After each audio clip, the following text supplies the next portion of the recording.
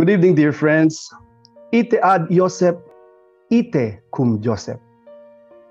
Go to Joseph, go with Joseph.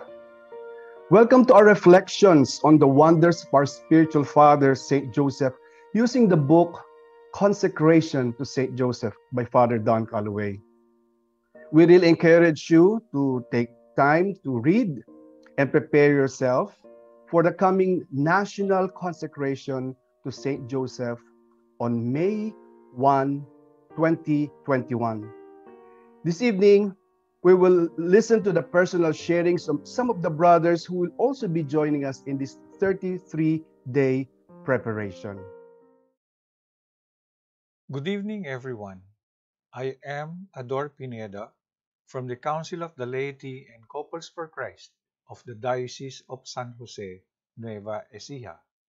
I will be sharing on the readings of Day 17, entitled Joseph Most Chaste, Pray for Us, particularly on the heading, Saint Joseph will help you have a chaste heart.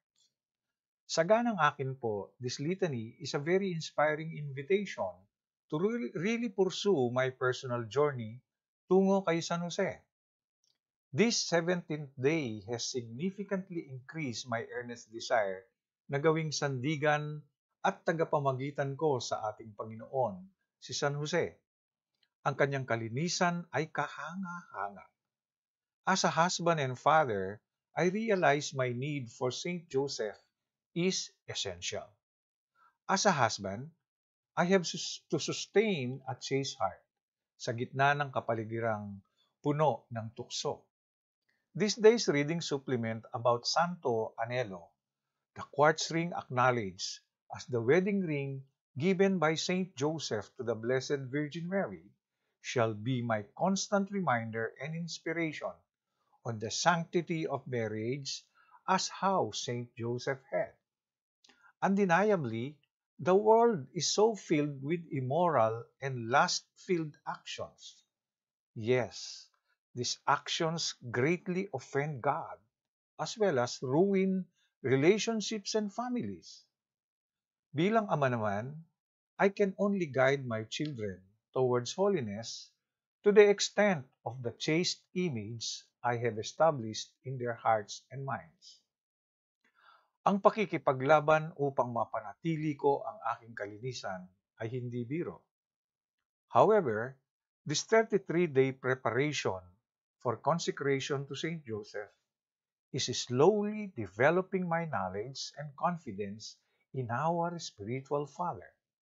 The confidence that He is just around, ready to fight with me and for me. I know now that Saint Joseph is capable of increasing the virtue of chastity in my heart and leading me to true virtuous love of God and neighbor. As Father Calloway said, you will be victorious against lust and triumphant over sin if you take refuge beneath the fatherly cloak of Saint Joseph.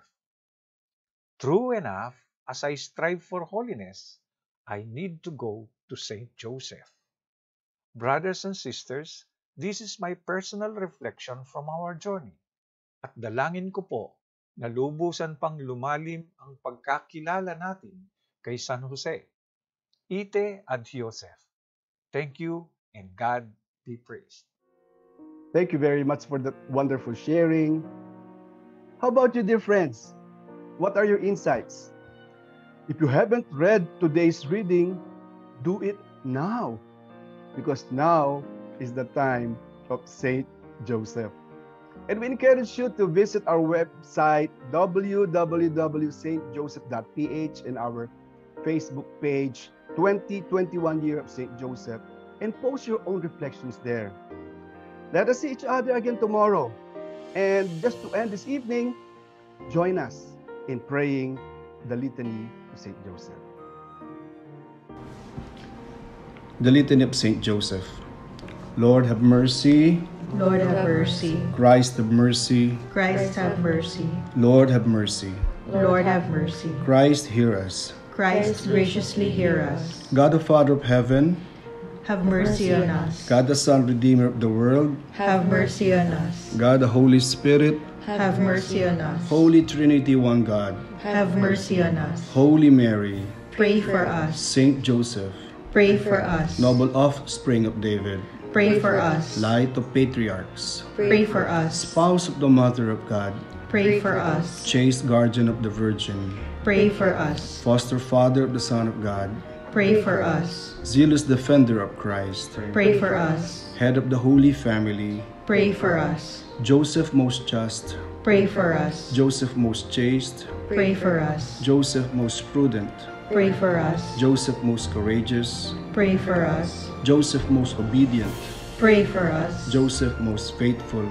Pray for us. Mirror of patience. Pray for us. Lover of poverty.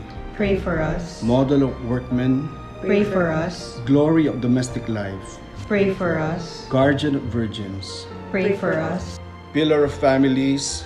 Pray for us. Comfort of the afflicted. Pray for us. Hope of the sick. Pray for us. Patron of the dying. Pray for us. Terror of demons. Pray for us. Protector of the Holy Church. Pray for us. Lamb of God who takes away the sins of the world. Spare us, O Lord. Lamb of God who takes away the sins of the world. Graciously hear us, O Lord. Lamb of God who takes away the sins of the world. Have mercy on us. He has made him Lord of his household. And prince over all his possessions. Let us pray. O God, who in your loving providence chose blessed Joseph to be the spouse of your most holy mother, grant us the favor of having him for our intercessor in heaven, whom on earth we venerate as our protector, you who live and reign forever and ever. Amen. Dear Saint Joseph,